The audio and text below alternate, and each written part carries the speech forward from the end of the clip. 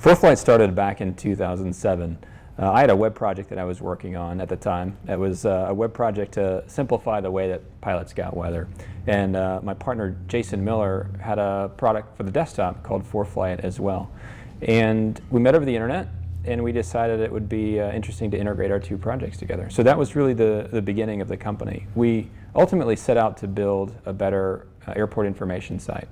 When the iPhone was announced, though, in 2007, we saw that as a tremendous opportunity to build software for a new platform, and we started the company really as a hobby project. So there wasn't a grand plan. There was just an interest to do something that helped pilots out.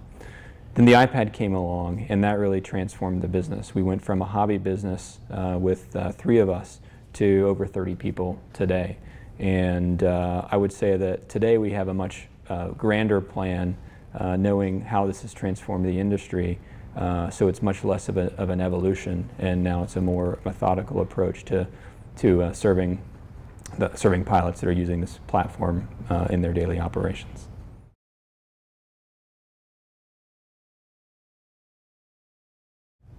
So today, ForeFlight is a pilot-led company. Over the years, we've really built out both the functional areas of the organization, including sales and marketing and product management, as well as the engineering organization. So at the top of the company today, I'm the CEO, and then we have a number of folks that lead functional areas. We have a director of sales, Stanley Hinson. We have a director of marketing, Angela Anderson, who came to the company from Aspen Avionics. Jason Miller and Adam Houghton run our engineering team. And Brian Clark, who I worked with in a previous startup, is our director of finance and operations. On the engineering team, most of the iOS engineers are pilots. So that really helps us, one, we understand the domain and be very efficient at how we build applications for pilots. So throughout the company, including the entire pilot support team, there is a large contingency of pilots, or at least aviation enthusiasts, and that really allows us to build a fine product for pilots.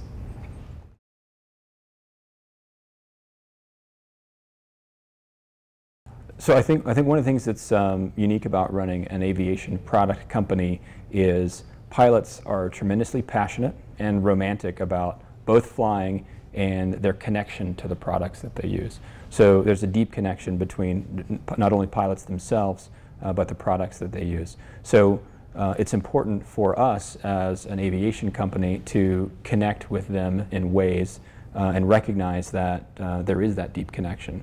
So in addition to that, pilots have tremendous expectations about the products that they use. They expect them to be reliable.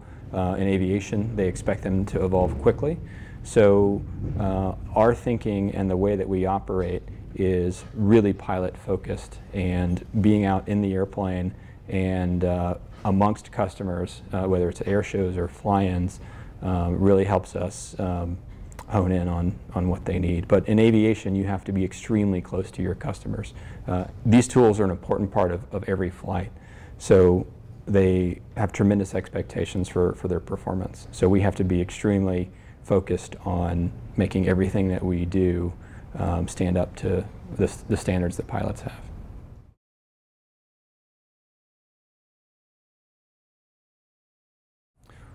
ForeFlight is very delivery focused. We ship is a motto, and we do that frequently. And we do that because we think not only is it something customers want, they like getting new functionality, but it's also a way to control quality. By releasing more frequently, and you see that ForeFlight puts out updates every 6 to 8 weeks, we're able to ensure that functionality gets wrapped up, QA'd, and into market. Because as features take longer time to develop, they end up growing, expanding scope, and becoming much larger projects. So we break things out into small pieces, and we ship frequently.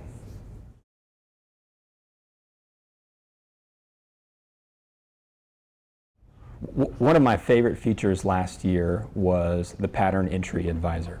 It's something that isn't as obvious as maybe it should be, but the ability to have the app tell you how to enter a pattern, whether that's a teardrop or direct entry, is a unique feature, especially if you happen to be flying VFR and you've got an airport that's tucked between the trees. It can give you a bearing to the 45.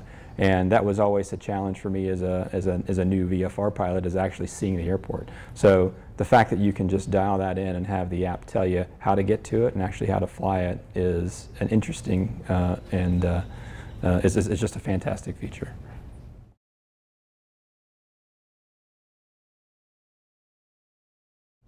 What's surprised me the most about the iPad in aviation is the rapid adoption, not only in general aviation, but other segments as well. It's 2014, so we're really 4 years into the iPad, and it's typical that any pilot you run into is using an iPad and using an app. And that's search and rescue, that's electronic flight bags in the military like the US Coast Guard, that's electronic flight bags in commercial.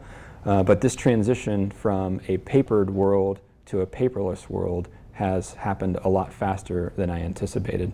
And I expect in the next year or two, some of the big charting providers and maybe even the government will stop printing paper.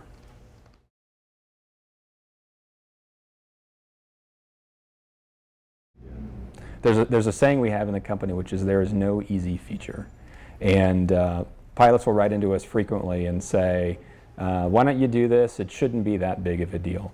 But we always fall back on there is no easy feature, especially if you want that feature to be polished, refined, and reflect both the aesthetic and the user experience that you want. So we spend a lot of time making sure that the feature is right, and that is the way it looks, the way it feels, and ensuring that it's stable and performant. So that there's no easy feature is something I wish more pilots understood.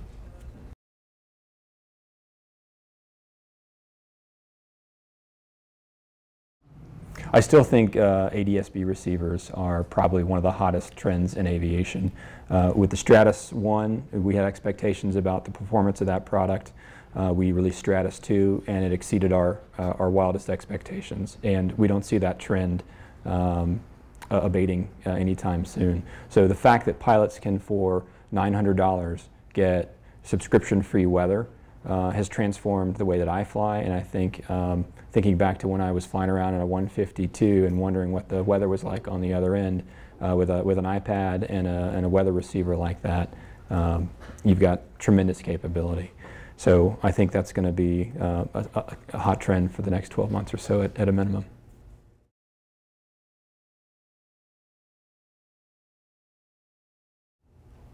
So I think looking out a few years, one of the things that's a given is that there will be tablets in every cockpit.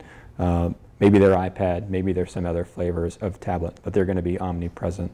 What I think we'll see apps doing more of in the future, one is connecting to, and whether that's avionics or connecting data wirelessly. Those are things that we'll be doing more of in the future. And I think apps are going to be more predictive and more anticipatory about what you as a pilot need, maybe based on a variety of things, whether that's incorporating more data that's coming off of the avionics into the app for analysis, or just being smarter about anticipating what your needs as a pilot are.